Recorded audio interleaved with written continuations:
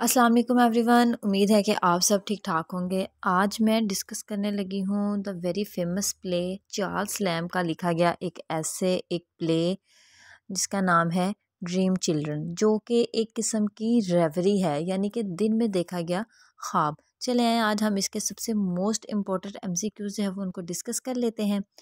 तो सबसे पहला MCQs है,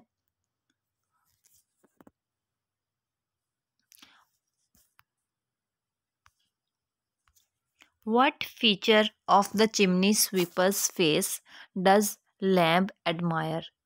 So the correct option is teeth. Option number B. Second question है, who was cousin Bridget a pseudonym for?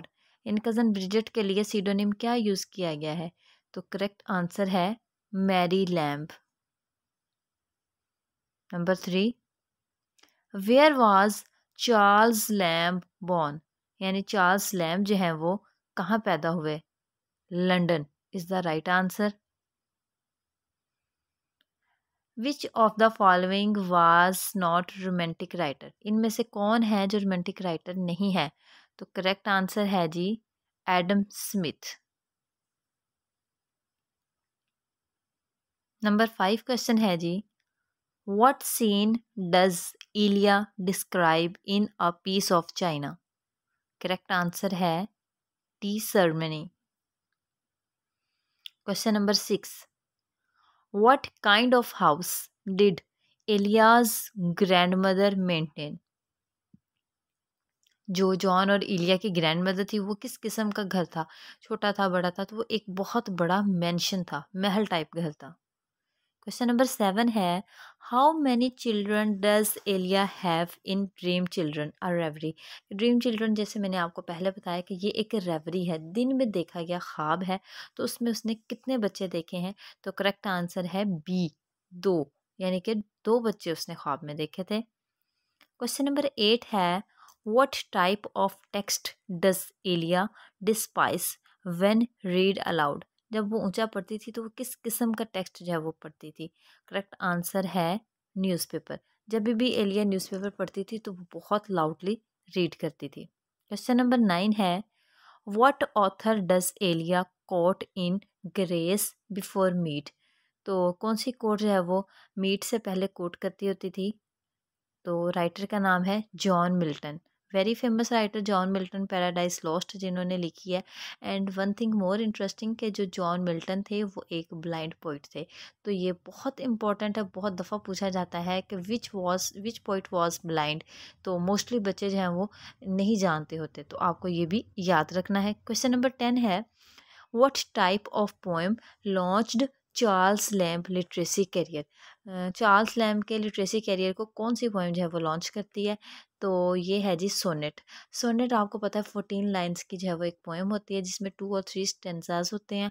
तो up to the writer और the poet के वो इसकी लाइंस जो है वो किस तरह से, सम टाइम 2 to 4 लाइंस का भी स्टेंजा होता है, सम टाइम 8 लाइन का और 6 लाइन का स्टेंजाज होते हैं, 2 स्टेंजाज. तो that is also called poem of sonnet. लेकिन सोनेट में एक चीज़ कन्फर्म है कि उसमें 14 लाइंस होती हैं. क्वेश्चन नंबर 11 है, what type of animal Burns in the fire बू बू set? Correct answer is pig. Question number 12 है, what happen when the village find out that बू बू and his father are eating roast pork? तो correct answer है B, they are put on trial. Next question है जी, what sound word does Iliya tend to associate with roast pig? Roast pig के साथ कौन सा sound करती थी? Correct answer है सी, क्रैकलिंग. नंबर 14 MCQs है, what was Charles older brother name? यानी चार्ल्स के जो ओल्डर ब्रदर था उसका नाम क्या था? जॉन. और जो उसने ख्वाब देखा था उसमें उसके बेटे का नाम भी जॉन होता है. क्वेश्चन नंबर 15 है, what day is the master of ceremonies in rejoicings upon a new year's coming of age? तो कौन सा दिन है जो दिनों का मास्टर है? That is April fools day. Question number 16 है, what is the name of the literary device whereby a piece of art is described? तो कौन सा पीस ऑफ वर्क है जो डिस्क्राइब करता है आर्ट को? That is called एक्फ्रेसिस। Question number 17 है what did old school masters used to focus on? यानी ओल्ड स्कूल मास्टर्स किस चीज़ पे फोकस करते थे according to Elia? Correct option है सी, लैंग्वेज। वो लैंग्वेज पे फोकस करते थे। क्वेश्चन नंबर 18 है what ancient Greek figures laws could Elia not learn according to the old and the new school master? जो पुराने और नए स्कूल मास्टर थे उनके अकॉर्डिंग एलिया जो है वो क्या नहीं सीख सकती थी? That is last option D, यूस्लिड। Question number 19 है what does the French word easier translate to? यानी जो वर्ड एसियर है इसका क्या मतलब है? तो इसका मीनिंग है, करेक्ट ऑप्शन है ए, टू ट्राई।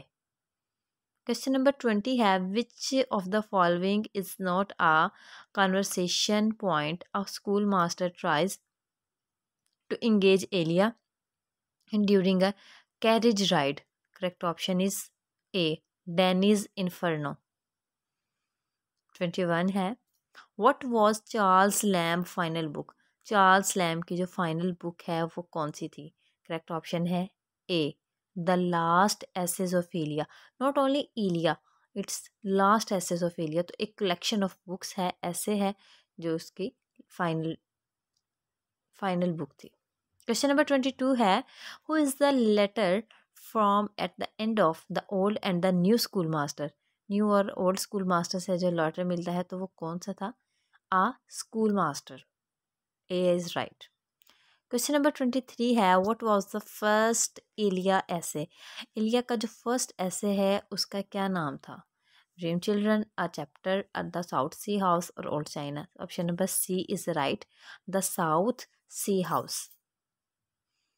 24 है what did Elia once give to a homeless man according to a dissertation upon roasted pig? Oyster, roast, cabbage और plum cake? Correct option is plum cake. तो ये एलिया ने जो है वो उस बेघर बंदे को जो है वो खाने के लिए दी थी। क्या दिया था? Plum cake. And the last and the most last but not the least MCQs is 25.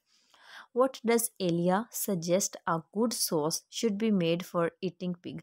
तो एलिया ने जो है वो कौन सी सॉस सजेस्ट की थी पिग को खाने के लिए? प्लम, शैलेट, मस्टर्ड और rosemary? And that is chalets. तो इसी के साथ हमारे आज के MCQs हैं वो एंड हो जाते हैं। उम्मीद है कि आपको आज की वीडियो पसंद आई होगी और मैं और भी इस तरह की वीडियोस अपलोड करूंगी। आपसे उम्मीद है, आपसे गुजारिश है कि चैनल को सब्सक्राइब करें, वीडियो को लाइक करें और प्यारा सा कमेंट करके बताएं कि आपको फर्दर आने वाले कौन से टॉपिक पर वीडियो चाहिए। Thank you so much.